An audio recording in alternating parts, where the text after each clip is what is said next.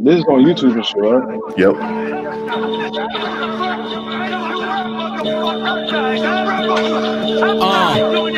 Look, I'm in the back getting blunted. America's most wanted. The plug is never fronted. You bitch niggas, I'm on it. It's fourth down. You clowns is fucking punted. This 4 pound running through niggas like Jim Brown. We been down. Ain't no stitching niggas got heart. Cause all we do is turn Helen Keller if we get caught. I got 2 guns, plural, nigga. Bury his body in somewhere rural, nigga. Now it's fucking hood, got a mural, nigga. We run around like we own the world. I got a wife, I'm just putting dick in your fucking girl. I've been a rolling stone. Wherever I lay my hat, I just robbed a home. You niggas just bitch and moan. I've been fucking gone. I'm in space, nigga. No internet. My era is face to face, nigga. No hate, we up winning the race. I'm the wire, you willing grace. So get the fuck out my face, bitch, nigga.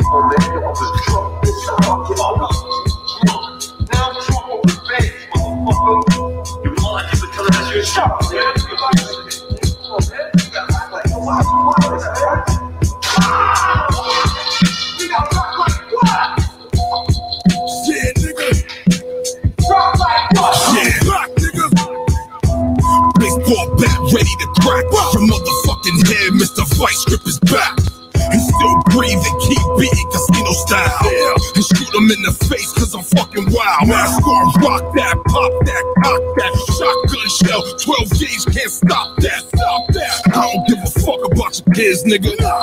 I'll bury that motherfucker. Fucking bitch. You don't want no drama with me, nigga. Cause I make sure your mother's gonna stuff. Fucker, you just mash your dick sucking, clip busting. I'm on the block still hustling. OG taught me the game, you still drunk, yeah. He's the one that sold the crack, that killed Ruffin. I feel nothing like I kill for nothing, murder for fun. Why you bitch niggas frontin', motherfucker? Yeah. That's a good question. It's nice to be bold, but it's very difficult. But if I had my choice, I would rather be feared. Fear lasts longer than love.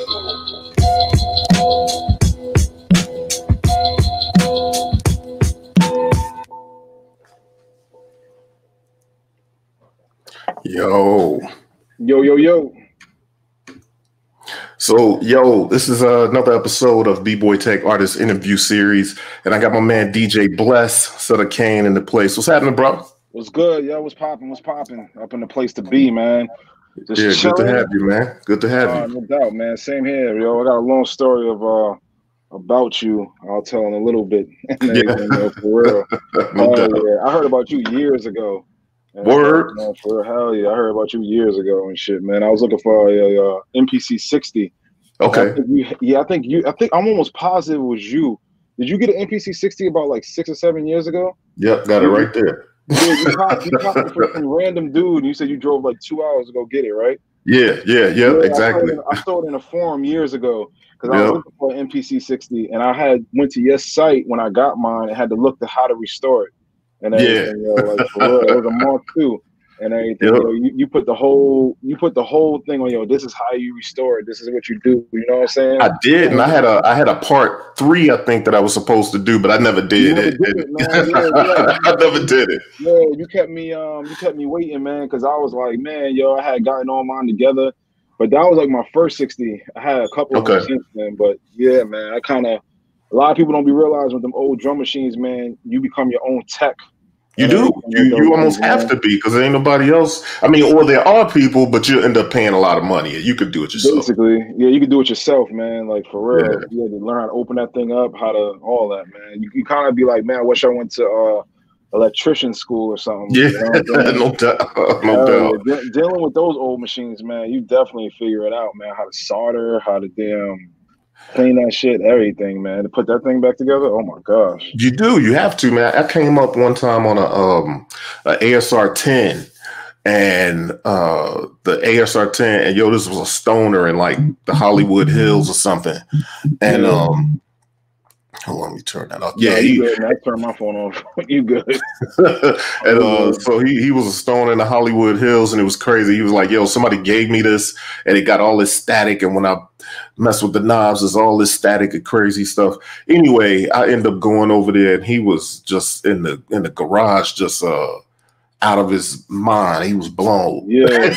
He was like, there it is. And he said, let me turn it on and let you check it out so you can see what's wrong with it. I'm like, nah, it's good. You ain't got to turn it on. I already did the research on what parts I needed and everything. Yeah. He turned it on and started working fine. He was like, sorry, bro, I can't sell it to you. I get in the car. Shit, for real? Yeah. It started working fine. I was like, damn. All right. So I get in the car and I'm driving out of his driveway. And then he came up, bro. He comes running out the door and turn around and get out. And he's like, it started doing it again, bro. Just take it. So I gave the dude $150. I took the ASR 10. I had the part already waiting at the crib because it was like a $20 part. And I went on ahead and fixed it up. I used it for about a year. Then I flipped it for like, I can't remember. It was about $1,000, maybe $1,100. Yeah, I just got rid of mine. I sold mine. I had mine since the 90s. I actually sold mine. Yeah, I had gotten mine. It's a long story how I got mine. I had gotten one in the 90s. Then I had it forever. I gave it to my homeboy because I wasn't using it. Then he gave it back to me. Then I started using it. And then my other homeboy wanted one. And I was like, man, he was like a brother. So I was like, yo, here, I'll sell it to you and stuff, man. But I just sold my 3000. I just sold that. Yeah, I just sold that. Man, I'm not a fan of the 3000, man. I think the MPC 3000 is like, I call it the Puff Daddy machine. To me, it sounds like the Jiggy era. Yeah. It's not grimy at all, man. And people fail to realize, a lot of people be like, oh, Jay Dilla used it, but he used the black one. The black one don't sound like the cream one. They do sound different. They be different versions. Yeah, they sound different, yo. Like, they sound totally different. The cream one got the low end is bigger. It hits harder. The black one is more, yo. So you don't want to see my phone. I turn my shit off. Yeah. Actually, let me throw that on airplane mode with the Wi-Fi. Oh, there, airplane. Yeah, you good. Yeah, nah, man. But the black one to me sounds totally different, man. It sounds totally different. Any different version of them joints do be sounding different, man, because that's basically what they did. Is they would. And sometimes they wouldn't even tell you. It wouldn't even be like, oh, if it sounded different, it would be like Mach 2, Mach 3, Mach, you know what I mean? Yeah. But they don't be telling you all the time. It may be something on a chip on the inside that say Rev B, Rev C, maybe. Yeah, you're right, man. That's how that's how Universal Audio is. Universal Audio put out a piece. You could be getting the same piece a year from now. It's a totally different rev inside of it. So you change one component, change everything. Yeah, change the whole sound of everything. You like, damn, I thought I got a stereo pay. You don't, man. So it's like, it should be weird, man. It should be definitely wild, man. Definitely. I see you got heavy keyboards though in your back though. I see you heavy. Yeah, man. I'm always jumping into synth stuff, man, and whether it's modular or regular synth stuff. And then I'm lucky enough to, and I could be preaching to the choir here, but get lucky enough to have alliances with certain companies that make certain things, and then I'll get stuff, whether it be for review or whether it be for testing or whatever it might be. So yeah, man, I'm heavy into synths and stuff. So yeah, I need to get into synths, man. That's one thing I lack at. I don't have synths. I ain't got none and stuff. For real.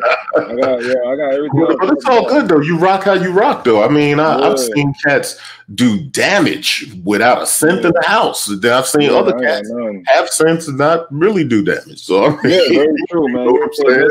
Let's come down to a person's style, man, and how they rock. No question about that, man. I totally agree. It's true. Hands down. Totally agree with that, man.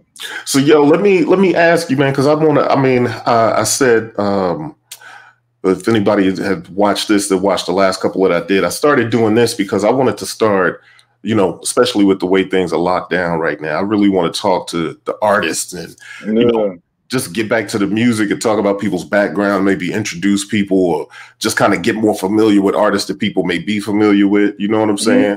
Yeah. And so what I want to do is ask you, a little bit about your background as an artist, like how you get started and doing music and stuff.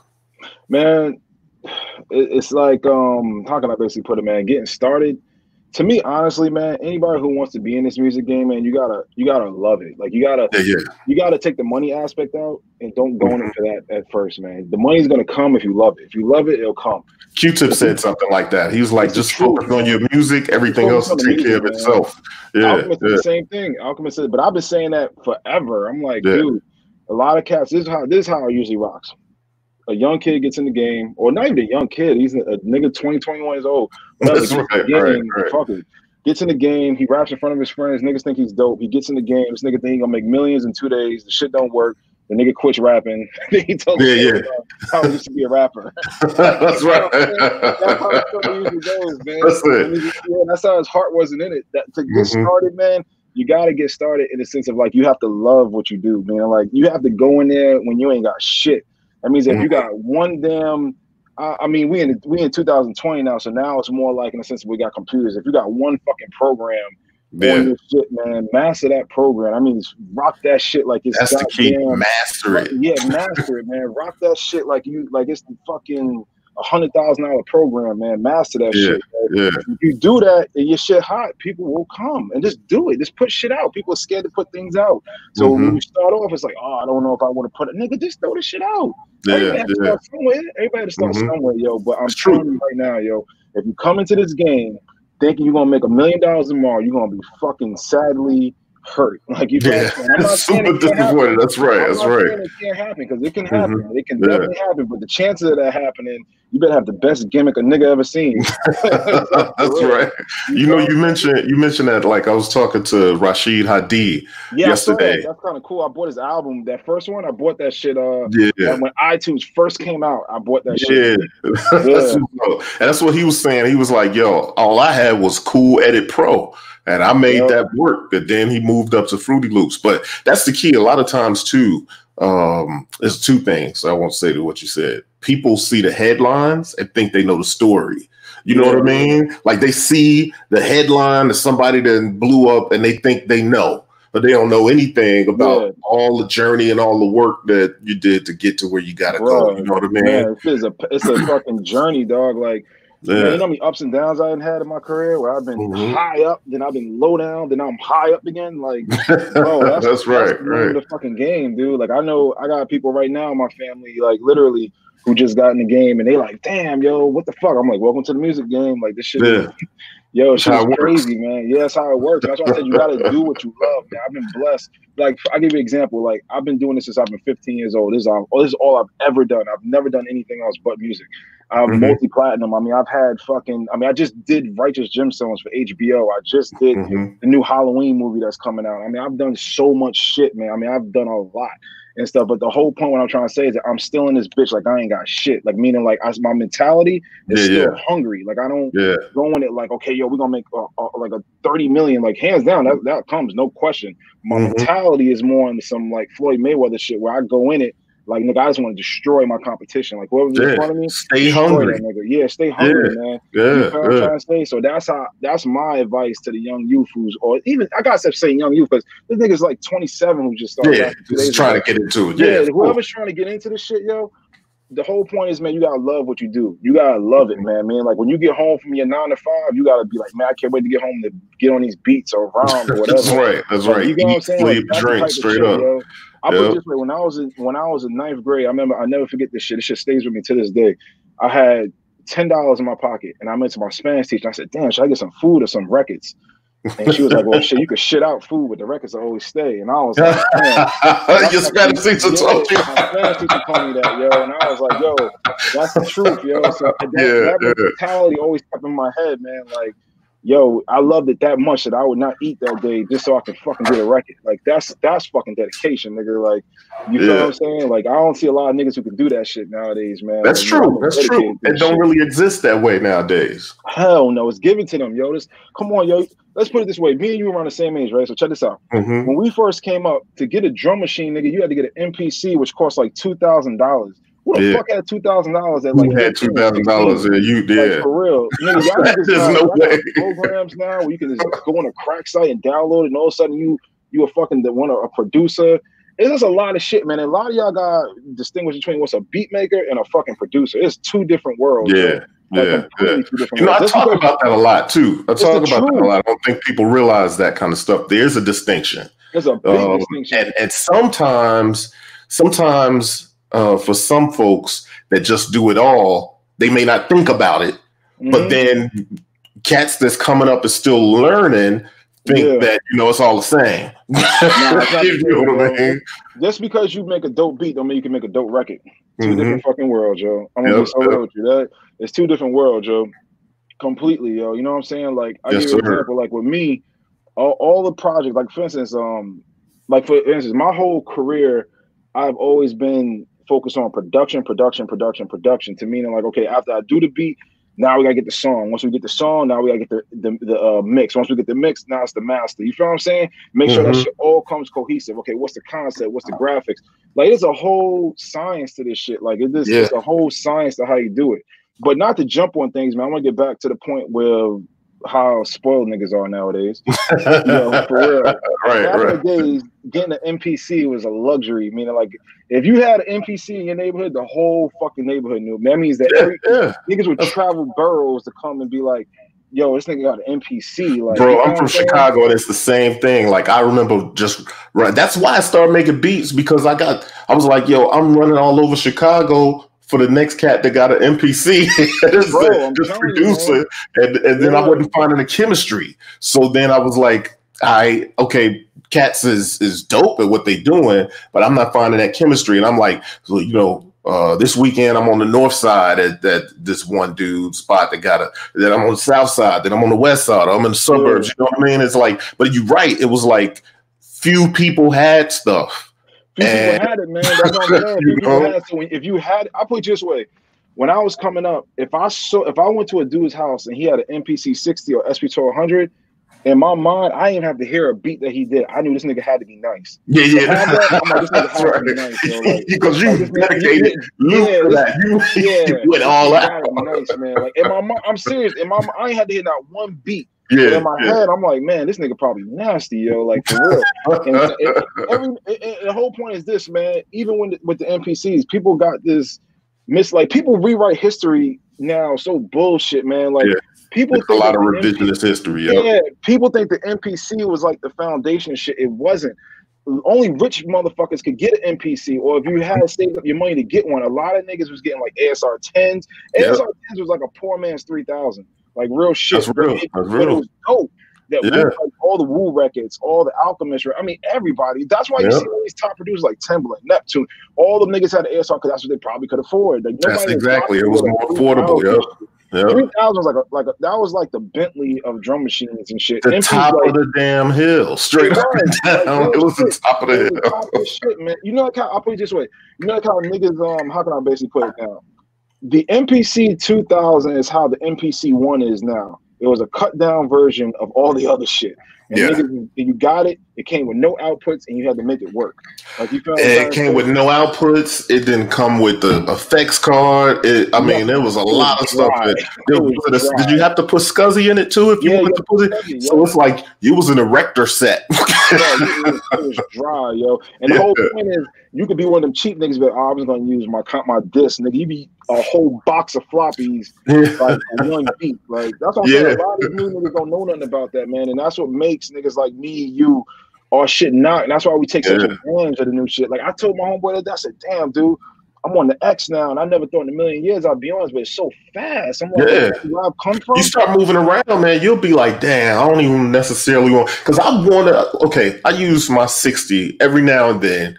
A lot of times I've used it for sound design and stuff, but you know what it is? Despite the fact that I love it, like, I'm just moving around faster on the X or the Force. You know what I'm saying? I'm gonna be real with you, man. I'm gonna be honest with you. I told my homeboy DJ Junior the other day. I said, man, I ain't touched my 1000 in like months. And that to anybody, to my fans who've been following me forever, know that that's like my machine of choice and everything, yo. Like, for real, like I destroy niggas with that machine. But the whole point is, yo, like, once I got to these new ones, I was like, man, it's so fast. And I do little tricks now.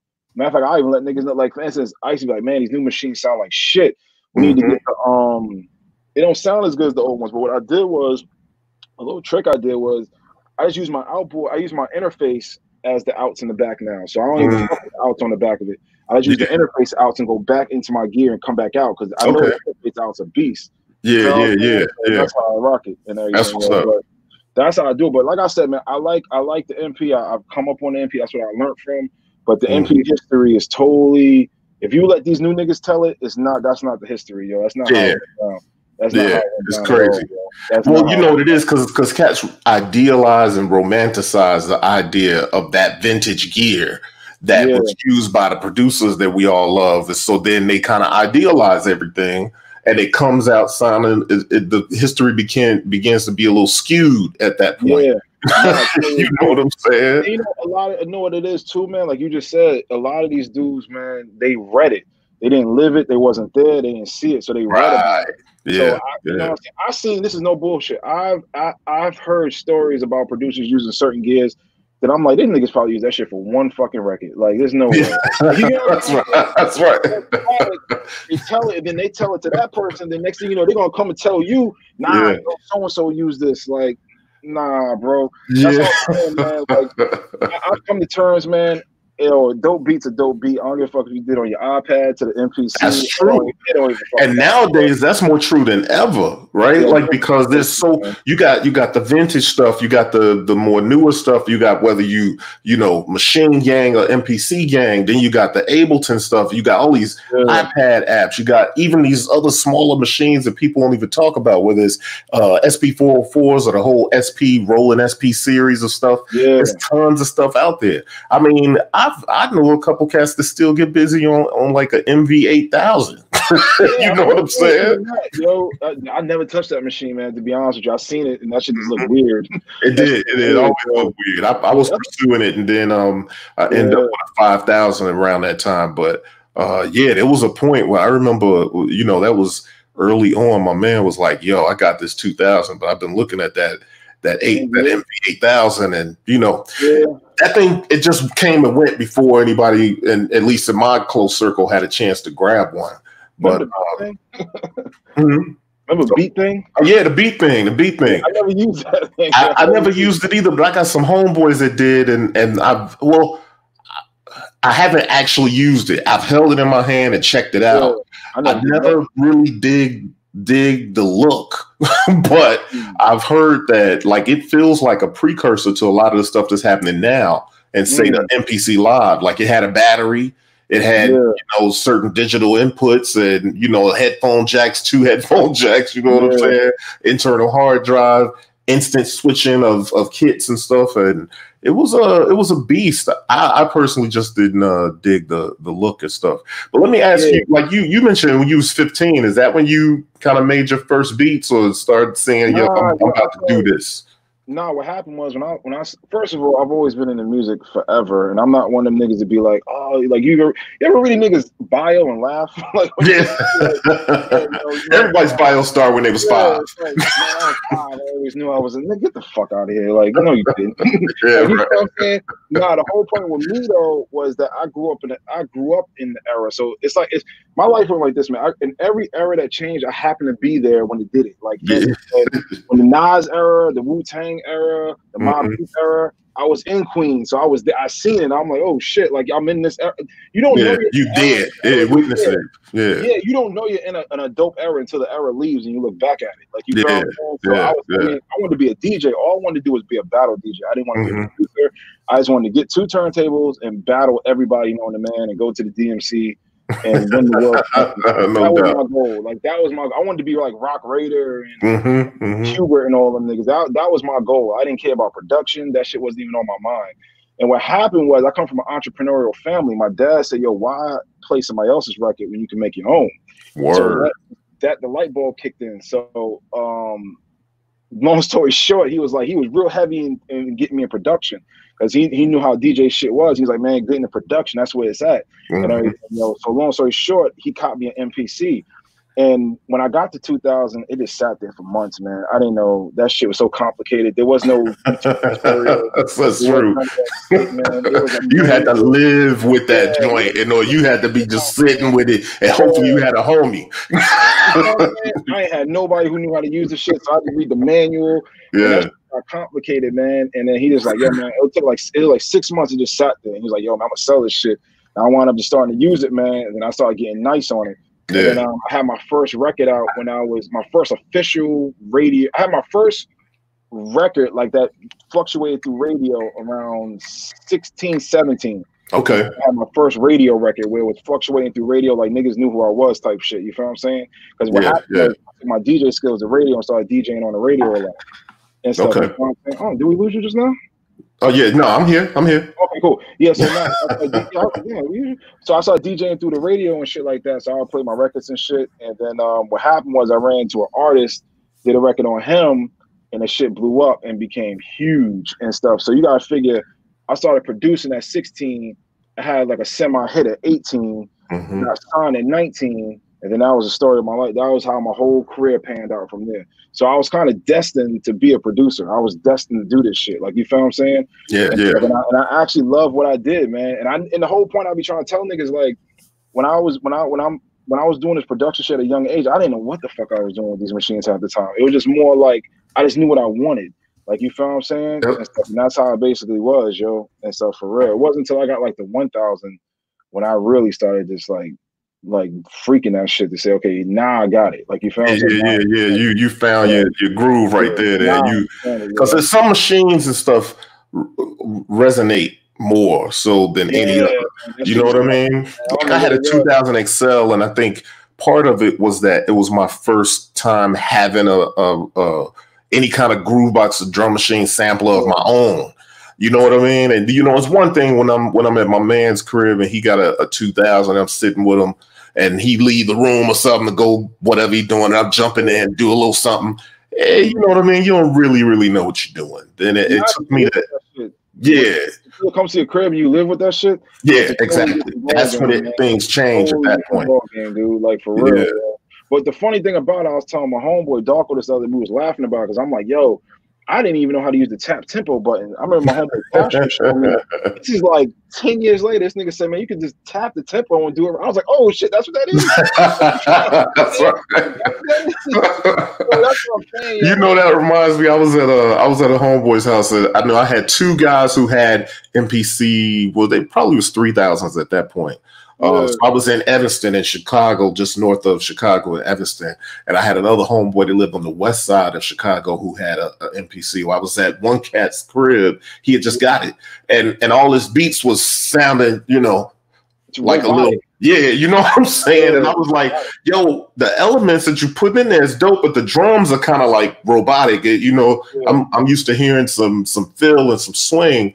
And he was like, yo, it don't matter how I play it, it locks it in like this. And that was so early on. I remember calling my man like, yo, why this thing locking my man's drums in like this? Yeah. And he had to turn the time correction off or put it to a proper, like, you know, 1/16 or 32nd or something. And once he got that, it's like we was up all night after that. It's like that little thing changed everything. You know what I mean?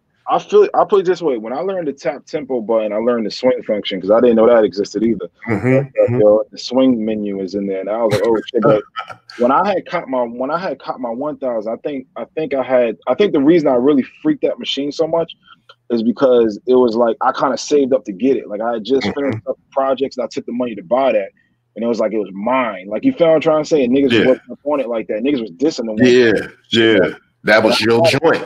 Yeah, that was mine. Like, you know, so it's like, yo, I just went on a ballistic beat. I mean, my whole career just went up and up after. Like, I did so much shit after that, man, on that machine, yo. That's why they told me now. I'm so shocked that I'm not on it because I've been on that machine all the way till about 3 months ago. Yeah. I was saying, you know, it's time for me to adjust to the new shit now. Like, now that I know, you know, I got my ear how to mix. I'm like, okay, yo, I need to start adjusting to the new shit now because it works faster. I got projects out. Like, I don't have time to sit there and do this. Time is money, and you got to keep it moving and be efficient. That's what my man D Still was telling me when I interviewed him last week, and he was like, yo, the thing for me is that I got to be able to move efficiently and move quick. It's not even necessarily about being able to say I'm finished and I'm the quickest dude, but because you get paid what you get paid, and you got to be able to not spend all your time messing around, because the longer you spend on something, the less you get paid, depending on how you're getting paid. And you need to manage your time. So I get that. That's dope. I agree 100%. I remember who was it? P Rock said that after he get off the SP 1200, he'd be exhausted. And I agree. Like, that's what I'm saying. A lot of old machines, man, you don't notice it because you grew up on them, so you're using them. But when you get to the newer stuff, you start knocking out stuff like 1, 2, 3. Like, okay, let me knock it out, and I can still keep my sound by, you know, tweaking things here and there and making it right. Yeah, besides that, man, this works faster for me, man. I can put out faster projects. Like, right now, I'm about to drop this Donny Darko album. which is a beast. You know, a lot of his fans been waiting for. A lot of my fans are waiting for it. And after that, I got an instrumental album dropping. Okay. Another Darko album dropping. You feel what I'm saying? So it just been like that, man. I've been heavy just focusing on a lot of production and just a lot of movie stuff too, getting movie placements.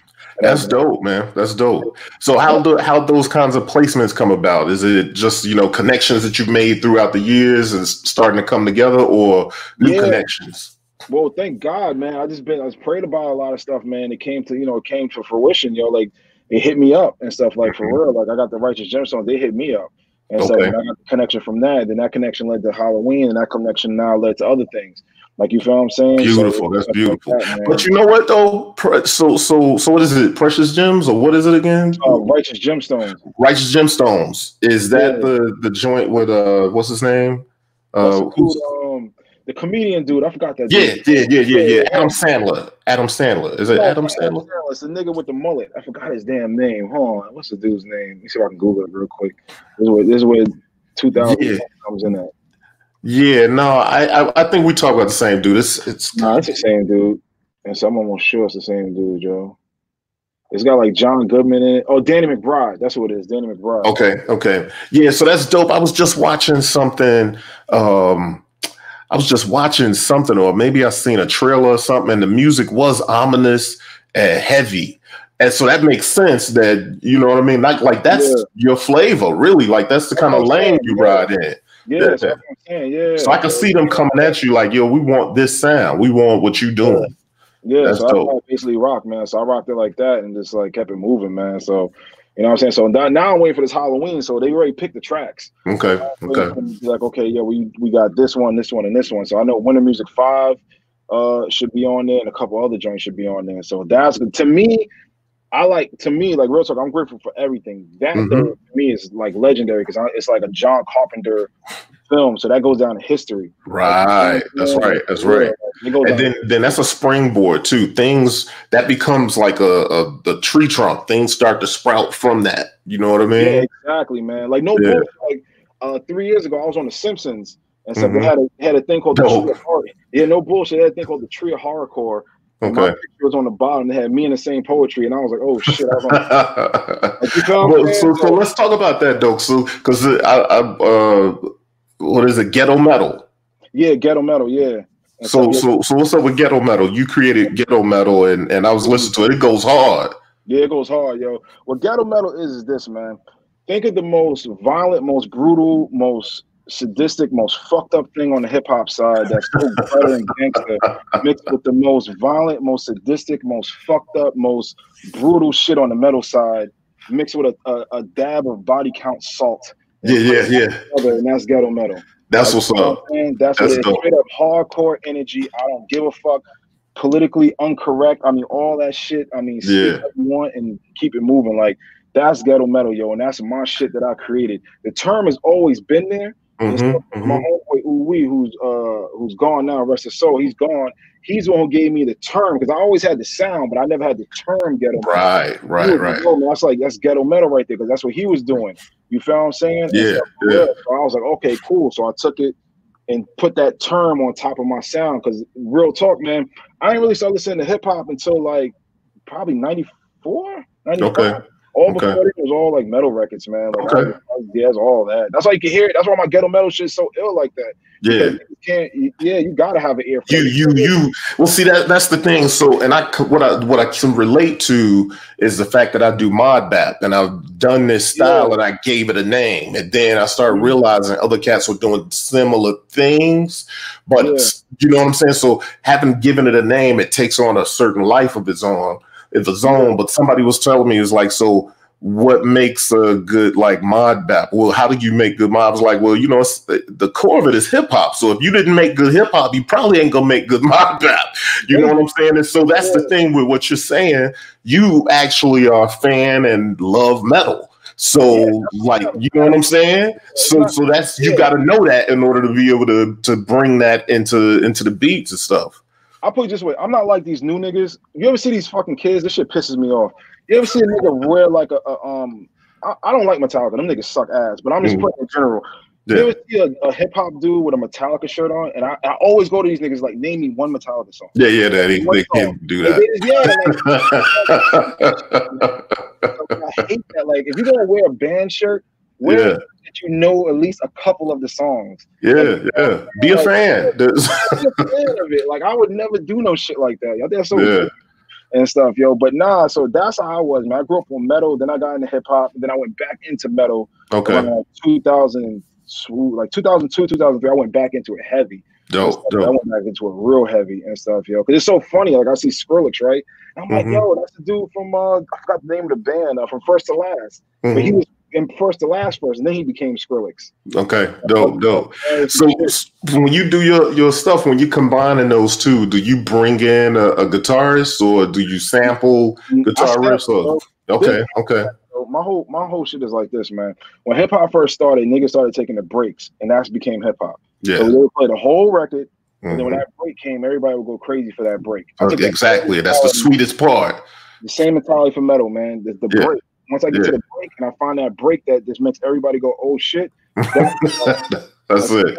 So that's the part I want, and then I take that. That's the DJ hip hop mind in me. Take that part, put the drums, knock it out, make it how I want to make it, and boom. But it's a formula to it, man. I've heard niggas try it and the shit is trash. There's only a few of us who could really hone that shit in and make it be like really banging where the drums knock, the guitars are still there. They put the drums up front and the guitars are way under.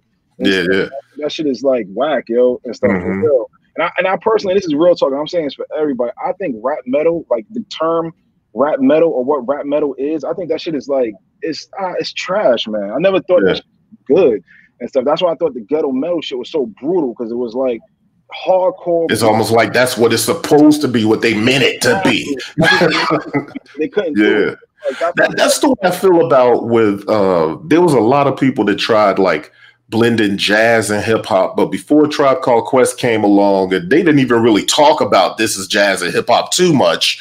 But the fact is, it was just the perfect blend. You know what I'm saying? And when you look back, you like I remember looking back in the 90s and thinking about like, there was a lot of cats talking about jazz and hip hop. Then you even had some old jazz heads trying to grab some random hip hop DJ and trying to do stuff, and it was just like, yo, it was the softest shit you ever wanted to hear. You know what I mean? Like, I'll put it this way: to a lot of hip hop heads, they're gonna probably like try to hack my page and say, "You fuck, I hate you." I think the first Gangsta album. Remember when Premier was doing a lot of the jazzy shit? I thought that was like, right. I don't know about that one. But see, with almost any producer, you can always tell when they come into their own. You know what I mean? Hard to Earn is when he came into his own. To me, Hard to Earn was next level. It was Premier. Like, before then, it was like, I understand you just bought a drum machine trying to figure shit out. I get it. Like, you know what I'm saying? Like, I totally understand. Right. It's not really a style. I could tell that was very Guru influence, because he was into the job. I could tell. I'm like, and it's also that makes me feel like that's why Guru kept going back to the well with the Jazzman tag, which it had its lane. You know what I mean? But it wasn't like Gangstar music though. Nah, I totally agree. Yeah. Like I said, that's a good example right there. But I personally think Tribe Called Quest took the whole jazz thing to a whole nother level, man. Actually good. In a jazz sample, but in your mind, you don't know that's a jazz sample, but it's really a jazz sample. Right. And flipped it with hard SP drums and just made that shit just knock. And they made it knock, and that's the thing. That engineer, Bob Powers, like I feel like you know how they always talk about with the Beatles, there was a fifth Beatle or there was a black Beatle. Like Bob Powers to me was the other Tribe Called Quest dude because he shaped the sound just as much as Q-Tip and then was making the beats and putting together these songs. Like Bob Powers shaped that sound in a way that made, Midnight Marauders come alive and so forth and so on. Low End Theory and all that stuff. In my opinion, I thought Midnight Marauders is their best one, in my opinion. I think I always go back and forth between the Love Movement and Midnight Marauders, but I think Midnight Marauders has gotten the most spin from me. I did not like that other thing, Beats, Rhymes, and Life. I love the title, but I did not like that album. Was that the latest one? Nah, the Love Movement was the last one. And ironically enough, Beats, Rhymes, and Life was the album that came just before Midnight Marauders, which is when Dilla started producing with and for them. And they had Faith Evans on the song, and it felt very R&B, and I was just kind of like, yeah. They had the limited edition album cover with the reflective thing with the red, black, and green lady with a flag. It was a trip. But hold on, I digress. Let me get back. I want to know more about DJ Bless. Nah, you good, man. Yeah. I digress. So, so your creative process though, like you just talked a little bit about how when you search for albums, you search for a certain part. And do you typically start with like melodic content, or do you typically start with like drum content, stuff like that when you create?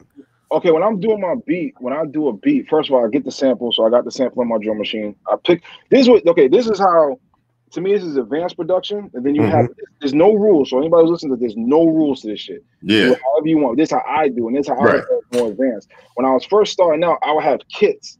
And I would say, okay, these are my kits. I'm only going to use these drums for every damn beat. These are my kits. As I got more advanced, I started picking out the drums that match the samples more, and boom, boom. So that's where I'm at now. I get a sample, like, and the whole point is I listen to the same music I sample. That's how I be finding them. I listen to that music. So I listen to it. I'm like, oh, damn, that's a dope ass sample. And I put it in my folder, go sample the part I want, get the drums I want. Then I start off with the drums. First, I get the sample tuned to how I want it. Then I start off with the drums first, but I mute the sample completely. I do not play it. I don't do the sample on top of the drums, like have the sample playing, I'm playing drums. I can't do that and stuff. Like, that's crazy because I can't do it that way. Like, really? Yeah. I mean, well, I guess I could, but if I got the melody, I'm playing the drums to the melody, unless I just start with the drums by themselves. See, there's a reason why I do that. So this is how I rock it. So in my head, I already hear the sample playing. So I'm doing the beat. I do everything. Okay. And for me, once the drums, the hi-hats, once all that's done, me personally, I like to surprise myself of how dope the beat is. Yeah. So when you drop it in. That's you feel what I'm saying? That's how I'm like, okay, I got that's dope. That's dope. Yeah, that's for me. That's how I surprise myself to be like, ooh, that should sound hard. Yeah, I got the ooh face. Once you get the ooh face with it, then it's already, you know it. You know it already. Yeah. Man, but if you don't get the ooh face, it's like you gotta go to the next. It's like going the beat category over there. That's right. So that's how I basically do. I like to surprise myself. So I start off with my drums first. I lay all my drums out, then I put the sample. But I used to do it the way you do it, where I had the sample playing and put the drums on it. Yeah. I used to do that, but now I do it this way, man. I just like the surprise of how it sounds. That's dope, though. That's actually pretty dope. Yeah. You know, my man used to, my guy that taught me how to use the MPC, my guy Trust. He used to, when we would grab samples and we would build a beat around it and all that, he would drop the sample out and be like, that's what we made. Yeah. You know what I'm saying? Yeah. So, and I remember thinking like, damn, that is dope and stuff. But so let me also ask you, you also engineered, you not just, you don't just produce, you DJ, you're artist, a producer, but you engineer too. And I also kind of want to talk to you about like how you went from doing the engineer thing to like, you know, I was at NAMM, I see your face up on the thing. Right? Nah, so this is how it was, man. I've been with the this is how my career went. I started off with Ray C. Ray C did all the Cash Money records and stuff. Okay. So he did Drop It Like It's Hot. He did, all the top songs he did. So he's the first one that I started shadowing under and stuff a couple of times. You feel what I'm saying? To see how to start like mixing and stuff. This is back when I was like 18 or so, yo. And I started with him first. And then after that, I went to Dexter Simmons. And then I went to Prasada. I met Prasada when I was like 20. Okay. I met him, you know what I'm saying? Got a couple of tips from him. But what happened was this, man, long story short. Every mixed engineer I went to, no matter how hot they were, except for Ray C, Prasada, and them, they could not get my sound the way I wanted it to. Like, no matter what, they just couldn't do it. Like, it was a certain way I want things, and they just couldn't. It was like you had to almost be in my mind to see what I wanted. It was hard for me to translate. I didn't know frequency. Yeah. I didn't know, you know what I'm saying? I just knew what I wanted and stuff, but I couldn't do it. So long story short, I had to start just mixing my own shit. You know what I'm saying? So what I started doing was just practicing my own shit. And then another thing too, see, there's another thing. engineers now and mixers now, I don't know what the price rate is going for a lot of these dudes, but back then, nigga, I had to pay $1,000 for one song. Yeah, I believe it. You add that up to a whole album, nigga. You better learn. You absolute. You better be dedicated. Yeah, will never come out. That's right. So I started learning how to mix by hiring other people. So I would hire them and then watch how they do it, and then I would just practice. But I didn't really get really nice until I started learning frequencies. Once I learned frequencies and what does what, then what does what and what lives where in the frequency spectrum and that kind of thing. Dude, everybody who comes to me is like, yo, I want to start learning how to mix and engineer. I'm like, yo, learn a frequency chart. Go and Google a frequency chart and see where everything sits at. You know what I'm saying? Because you're gonna run into shit where you're gonna be like, damn. Plus, if you sample, you're gonna be like, damn, the kick of this sample is killing this and this. And you gotta figure out how to take that shit. Them frequencies start canceling one another out and all kinds of stuff and phasing and all kinds of craziness. Exactly. That's what I started doing, man. I started learning how to mix like that because niggas was not. They didn't know how to mix my stuff. It was too expensive, and I had so much product coming out that only I can do it. So you know, what I'm saying? And I actually, in the midst of all this, had hired someone else to do it, and it still didn't come out the way I wanted it to. So I was just content that I'm gonna do this. Like, you feel what I'm saying? So I did all my mixing and everything, and then my homeboy Jeremy taught me how to master. He did all the Kanye stuff. Okay. How to master, and I'm still now. That's a phase I'm still learning about. Like, I know how to do it, but I still leave that to the professionals like him. Like Jeremy loves being all of them. That's a serious art form right there, the mastering thing. That's a serious art form. Like you can, I think for instance, you can do some, well, I won't even get into it. Like you could do some things, like cats can do some things on their computers that that they wouldn't be able to do, that like an engineer would be able to do with gear. But then when you go to somebody that's like a mastering engineer, we take it to a whole level, bro. And they got a room outfitted for it, and they got the outboard gear for it. It's a whole nother level of that stuff, and they are like artists in themselves. You know what I'm saying? See, the thing like this, man, you can mix your record, get everything where you want to go, but remember, it's your record. So to you, you don't hear nothing. Yeah. So the master engineer, he's never heard your record. He don't give, you know what I'm saying? He's never heard your record. Right. So he hears the record and it's like, okay, well, damn, this frequency's hitting here. He has to enhance it. So he's cleaning it up and enhancing everything so it sounds good. Because you want to be able to turn it up loud and not hurt your ears. Right. It needs to be comfortable listening, and it needs to sound just as good loud as it does not loud. Yo, exactly. You know what I mean? Yo, that's what I'm saying. Everybody got their own technique, yo, to how they master. Like I mastered with I mastered with Jeremy. I mastered with there's a dude at Sterling. Oh man, the one who did all the Alchemist records. I mastered with him. Okay. I mastered with Chris, the dude who did the Drake records. I mastered with him. So I mastered with all my whole teachers have always been like the top dudes I learned from. And what I would do is take what I learned and incorporate it into what I do. You feel what I'm saying? Right. Like this year, like real talk. This year I've been blessed to be endorsed by all these companies. Like, you feel what I'm saying? Like I recognition for my production and getting recognition for my mixing and stuff like that, to where these companies are like, yo, like, you know what I'm saying? Like I know how this shit rock, man. So they come like, oh man, like which one was it you did you know, because we follow each other. You did something for them. You had a video that you did for them. Which one? Which one was it? Or maybe it was a couple, but I know it was they got the 500 series joints. I was talking to you about their 500 series. Oh, about West Audio. Yeah, West Audio. Yeah, West Audio is the truth, man. See, the thing about West Audio I like about them is they're innovative. See, I like to deal with companies that are innovative. Yeah. So the thing about them is they took the analog sound of how a machine sounds. Let's take it, for example, an SSL bus compressor. So they took the insides of an SSL bus compressor and put a digital front. So basically, you get the best of both worlds. You get the analog sound, but you get the recall of the digital. So you have the plug-in and then you have the piece. You feel what I'm saying? So if you got to come back, and I'm telling you straight up, I ranted about this the other day. If you are a working engineer and you mixing 5 to 10 songs a week, 20 songs a week, sooner or later you're going to have to recall something. And it's a that's what's word. That's true. So that's where West Audio comes in at, because everything is recallable. Like you could recall everything, yo, like for real. You know what I'm saying? And there you go. And they're one of the first people to come, like one of the second people to come to me. You feel what I'm saying? The first one was Handsome Audio. Okay. So that was the first one. And now it's like with them, man. So it's been like really really dope, man. Like for real, like all these pieces here, like the Prometheus, that's their BBoyTech right there. So basically, you got a BBoyTech sound, transformerless, and you can recall everything. I'm gonna tell you what to look at, yo. Look at the Hyperion. If you go back,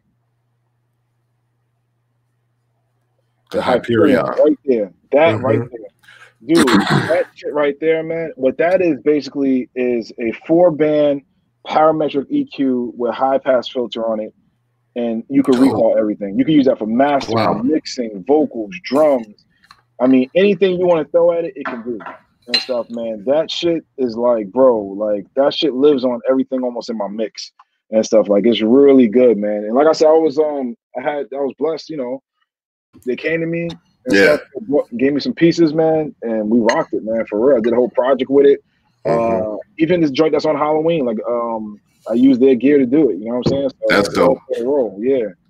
That's dope. So yeah, it actually and on the real, everything I've heard from you sounds good, bro. And I appreciate that. And I'm sitting here with the Zulu, so I can attest to what the Zulu was about. And when I first got it, I was like, I don't know, but the more I've had it, and the more like I've kind of learned. Every gear you sometimes have to kind of learn how. And this is a passive box, so I had to learn how to hit it right. You know what I mean? I gotta pull mine out, man. Yeah. Like, yo, this box right here, let me tell you something. It lives on my drums. And so what this thing does, yo, I'm telling you, it smooths out your drums. If you're using Logic Pro X, Native Instruments, what is it? MPC X, MPC Live, anything that's digital, anything that's analog, yo, this smooth all that digital shit out. It does. Everything on my desk goes through that, and then the Apollo. Then you got the tape decks in the back. You can put all the tape decks and stuff. I keep mine on the cassette tape. I keep mine on cassette tape, and I keep mine on the low deck and stuff. And yo, it sits on my kick and snare, yo, and it really just does wonders for it, man. So, you know, all of it plays a role, man. Like all the gear works cohesively. Like everything that I have. It's all a purpose. It's not just to have it. Like, you feel what I'm saying? Like, I don't like hoarding. So for me, it's more like if I'm not using it, I just get rid of it. Yeah. You know what I'm saying? So for me, using it is work. And it worked on my Ghetto Metal beats. I mean, everything, man. It's been doing really good. So I like it. It's really That's what's up. That's what's up. Yeah. It's a real dope joint, man. I can't say that enough. And I've gone through different things where I've gone and bought old real joints, and while that has a place, you know, there's a certain thing that I like about like old real joint. I've done different plugins back and forth, but nothing stuck like the Zulu. I totally agree. Yeah, it's better than any plugin, man. Hands down. Another thing too, I was thinking the other day because I was pissed I had to recall a mix, and I'm like, man, dude, I went on this big mental rant where I'm like, everybody want to be back on boards and tape machines until you got to recall some shit. That's right. Yo, being on boards and oh man, yo, I want to get a 2-inch reel to reel. Nigga, have to recall that shit if you got to recall it. And I want to see you're gonna like it the same way. That's right. That's why for me now, man, I only deal with shit that I know I can recall back.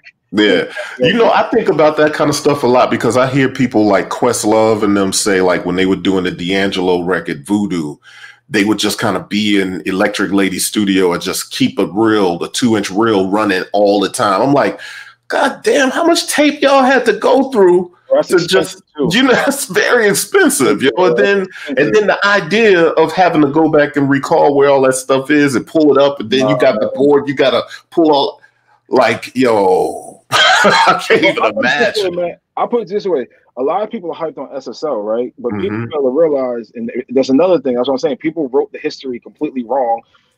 SSL was only known for their recall. Nobody gave a shit about the SSL board. It was the fact that it was the only board that can recall. Right. Recall. None of those boards can recall, but the SSL could. Yeah. So that was the main thing. It's like, oh man, you mixed on the SSL, but and even the O2Rs. Remember the Yamaha O2Rs? Yeah, totally. Yep. It was the recall. It wasn't the board. It was the recall. That's it. So my guy had the O2R. I think it was O2R. Because they had a few different versions of it. But I think he did have the O2R. I knew about them. Yeah, my homeboy used to mix on them. Yo, he used to mix on the O2R, and his biggest thing was I could automate and I could recall. See, that's it. Honestly, that thing was a little too advanced. I think sometimes I was like, yo, Couldn't we just go into a 4-track on a tape and call it one? But it sounded great. I thought it sounded good, but it was like high quality. And the fact, you could just recall it and bring it back up. Yeah, you can recall. And the whole point, you had automation. So yeah. If you're a hip hop producer, you're doing a bunch of drops. Yeah. Make drops. You feel what I'm saying? You can't do that. You know, so you couldn't do that back then, man. So that's why the SSL O2R. That's why they were so popular. You feel what I'm saying? I've never seen one engineer mix an entire album with only the SSL. Like, right. No way, like that's a lie to say they did. Like they had Poltex, LA2A, they had other shit. Like you feel what I'm saying? Yeah, that's what's up. Well, hey man, I want to before we get out of here, it's been a good conversation, but I want to play another one of your joints as we on the way out. Let me see, which one could we play here? Let me go back. I'm on your Bandcamp. You got a recommend. I see there's what's this? There's a French one here, ain't it? What's this? I can't even say it's Proceed. Oh no, you know what? Hold on a second. I got you right here. Hold on a second. Let me see. We got Band. We got my Bandcamp. I got so many records on there, dude. Yeah, it's a lot of joints. You got a discography, man. You've been putting in work. Yeah, no, I appreciate it, man. I definitely appreciate it. Now I'm gonna tell you what to play, man.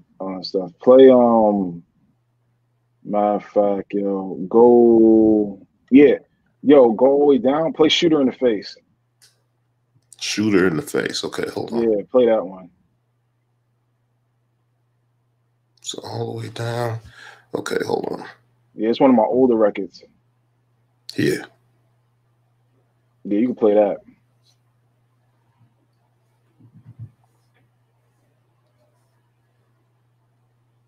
All right, cool.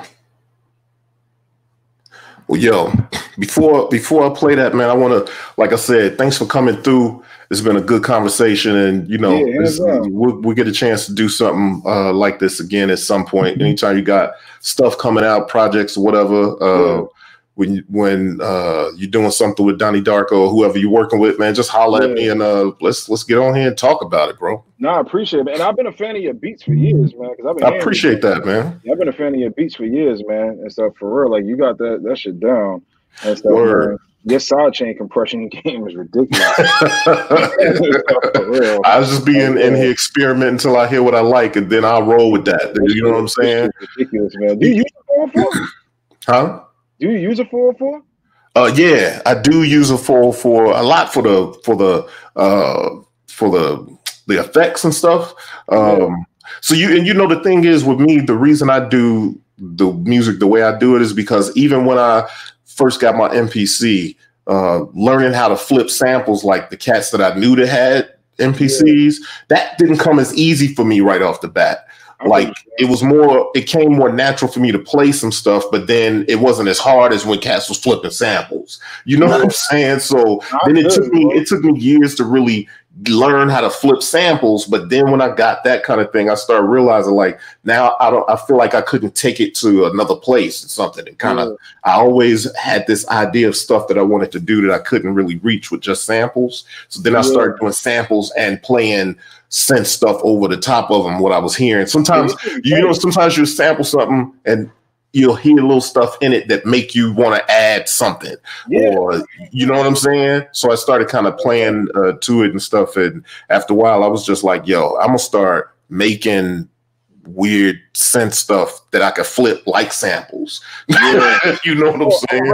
I recommend you something that you got to get, man. I see how your style is. I'm gonna tell you right now, man. Are you getting into the 500 series stuff?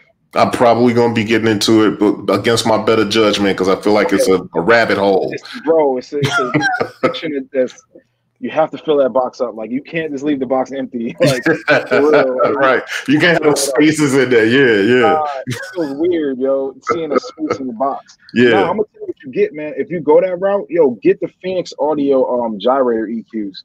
Okay. Well, pick up those, man. I started using those. I've heard of those before. The Phoenix Audio gyrator EQs. Yeah, the gyrator EQ, man. Okay. Look up that. Yeah, if you can even pull it up like that, that's the EQ you want to start off with. Get 2 of those, man, and stuff. Because what you'll do is you'll take those 2, run your beats through it. Like plus, because your style, you don't really track out everything. You kind of like Yeah, it's all just 2-track. Okay, dude, that's what you want. So what you would do is run your beats through that first and then to the Zulu.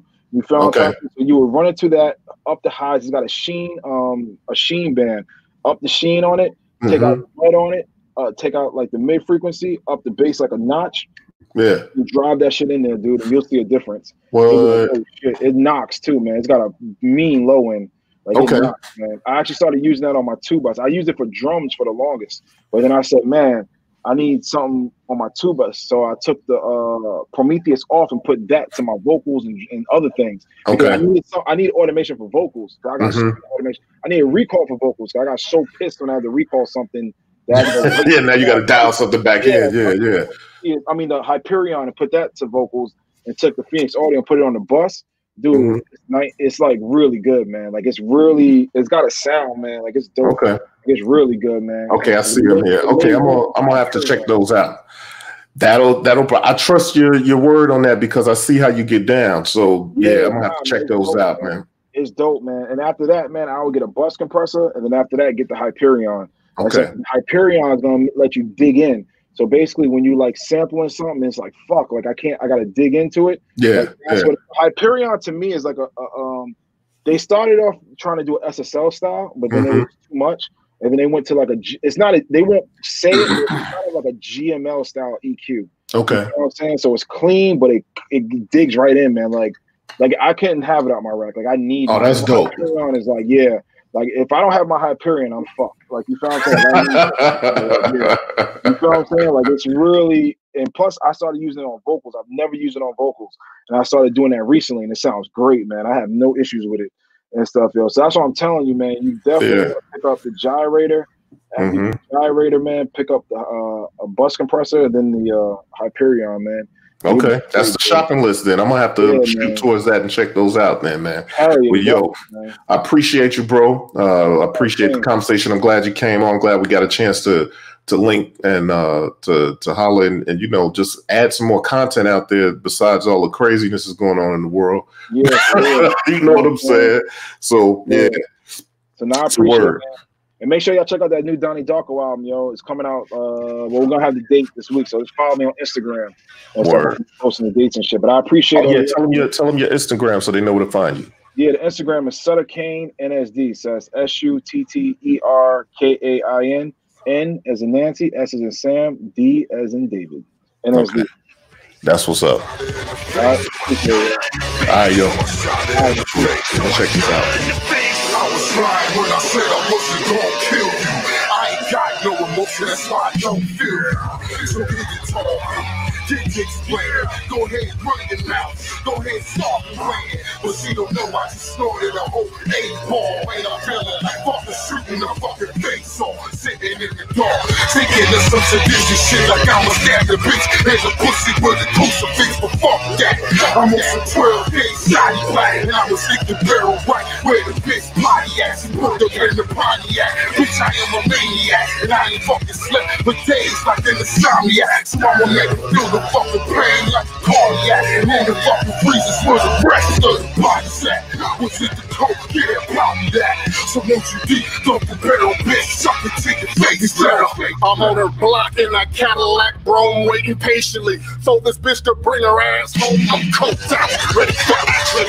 Gotta roll with some junk tapes, chloroform, my 44 Magnum with the passion of an angry ex. I'm about to sodomize and rape the bitch with angry sex. I'm taking ecstasy, tripping balls off a murder clock. I am on some evil shit. Keep that bitch hog tied on my friend Zito shit. You all get to my actions, to my next snow. Gotta cause face of bodies when next cut. There's more blood than Suwu. The ritual is voodoo. Can't quote it all, watch it on YouTube. 1 million views of what they saw inside your living room. We choose just tape to a chair, and I am filming you, I'm killing you. You know the slaughter is your fate, so I cocked back my shit and just shot her in the motherfucking nose full of coke. Veins full of dope. Dick in the mouth, keep sucking till she choke.